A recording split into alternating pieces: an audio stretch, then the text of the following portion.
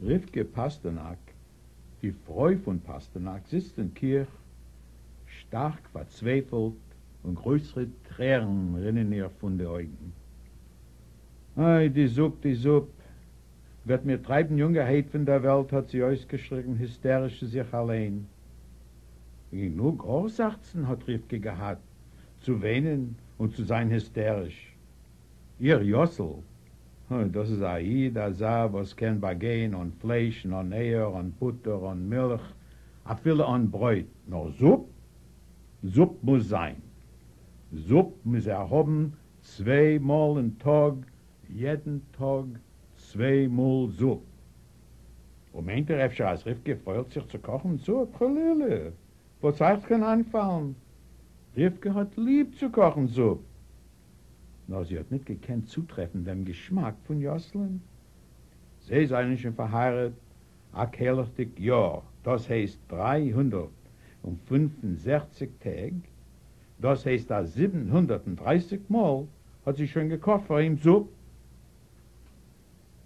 Und 730 Mal hat sie von ihm gehört, nein, also wie die Mama hat gekocht Supp, wirst du keinmal nicht kennen kochen. Alle mögliche und unmögliche Mittel hat sie schon ausprobiert. Sie hat schon gekocht fleischige Suppe, milchige Suppe, Parvesuppe, Schwammensuppe, Suppe mit Kartoffeln und ohne Kartoffeln, mit Lokschen und Eier und ohne Eier, Reis mit Suppe, kleine Bäblech und große Bäblech, Suppe mit Pfeffer und ohne Pfeffer, Suppe als Sach gesalzen, wenig gesalzen, gar nicht gesalzen, mit Zibelis, mit Knobbel und ohne Knobbel, kurz und gut. Sie hat alles in der Welt ausprobiert, und Jossel hat ihr alles geredet. Verfallen, also wie die Mama hat gekocht Suppe, wirst du keinmal nicht kennen kochen. Sitzt die Rivkele neben jetzt in Kirch, a verzweifelte, die Suppe kocht auf Neuven, aber sie will viele Heint nicht, da guckt dann auf die Suppe. Sie hat das übergelassen zu Gottsbarot. Soll sich es kochen? Wie es wird sein. Wird ihm nicht gefallen. Soll er gehen zu der Mamen? Oder soll er sich allein kochen Suppe? Oder soll er reinnehmen einen Dienstmäd? Wird er sich sparen von Rechen, er soll sich begehen und ein Peintel Bier jeden Tag. Plötzlich hat sie da viel da ruhig. Sie springt zum Mäuden. A Weitig, a Bruch, die Suppe ist im Ganzen verbrennt. Ihr Friederike Suppphilosoph ist weg mit dem Räuch. Ein Gedanke hat ihr noch gebrennten Meuch. Ihr Jossel darf wohl da reinfallen von der Arbeit. Was soll sie jetzt tun? Öfter soll sie ihm heute nicht geben, kein Supp. Sie geht als Zitter bei dem Gedanke. Sie weiß, was das meint. Ihr Jossel an Supp. Sie beschließt, dass sie wird ihm geben die Suppe so wie sie ist, und so wie die Suppe ist nicht verbrennt. Schreit der Tag nicht. Als die Mama kocht besser. Wird ihm nicht gefallen, soll er gehen zu den Mamen. Das Jossel kommt daheim. Sie verbeißt Nerven zu Lippen und erlangt Jossel in die Suppe in das Zimmer und geht daheim zurück in die Kirche. Sie will gar nicht stehen dabei. Wie die Suppe soll ihm zerfleckern. Rivke, Herr. Sehe, wie Jossel ruft sie. Aber sie empfiehlt nicht. Rivkele! Rivke, komm mal her, mein Teire, komm mal rein. Hört sie, wie Jossel ruft sie mit so zärtlichen Ton. Was sie hat doch Käbel nicht gehört von ihm. Nicht anders, als der Mann ist Mischugge geworden, war eine große Aufregung. Lass sie sich hereingehen in das Zimmer. Rivkele, gib her, das Piskel hat Jossel ausgeschrieben, zurechtlach. Hein, Rivkele, hast du mir abgekocht, a Suppe? Pink, wie die Mama hat gekocht.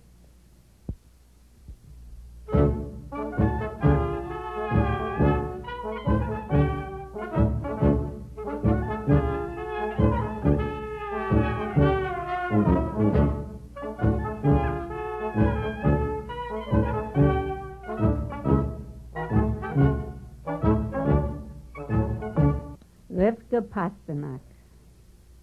Rivka Pasternak, the wife of Pasternak, sits in the kitchen sad and forlorn, in despair, and huge tears come from her eyes. "Ay, soup, you'll drive me to my grave," she wailed loudly to herself. She had enough reason to be hysterical. Her husband, Joe, he's a Jew that can do without meat, eggs, butter, milk, even bread. But soup? He must have soup twice a day, every day. If you think that Rivka was lazy and didn't cook soup, God forbid you should think such thoughts. Rivka loves to cook soup, but she never was able to get the taste that her husband Joe loved. They were married a year. That means 365 days. That means 730 times she cooked soup for Joe, and 730 times she heard him scold, "No, this soup doesn't taste anything like my mother's. You'll never know how to cook good soup." Rivka experimented in every way conceivable to make soup for Joe. She tried cooking soup with meat and without meat, dairy soups with mushrooms, with potatoes, without potatoes, with noodles, with eggs, without eggs, rice soup with small beans, with large beans, with pepper, without pepper, with lots of salt, with no salt, with onions, with garlic, without garlic. In short, she tried every way she knew how, but Joe kept nagging. "It's gone. Soup like my mother made, you'll never be able to make."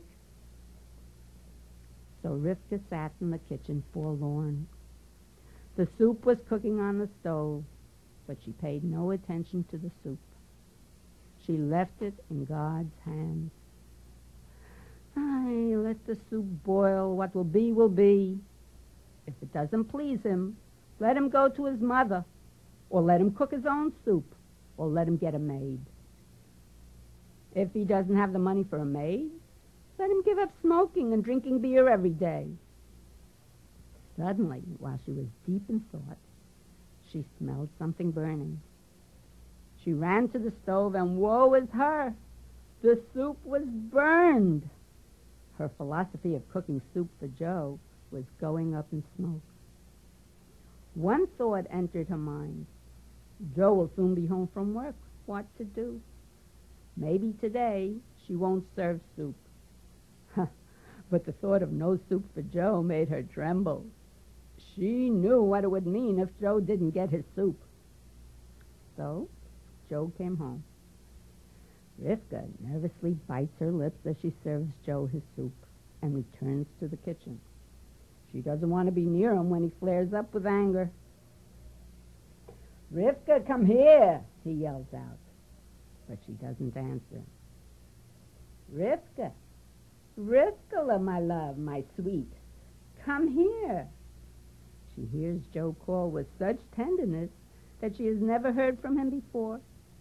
No doubt the man must be crazy with anger to speak this way. With all her courage, she goes into the dining room. "Rivka, give me your cheek," Joe said tenderly. "Today, the soup tastes exactly like my mother's."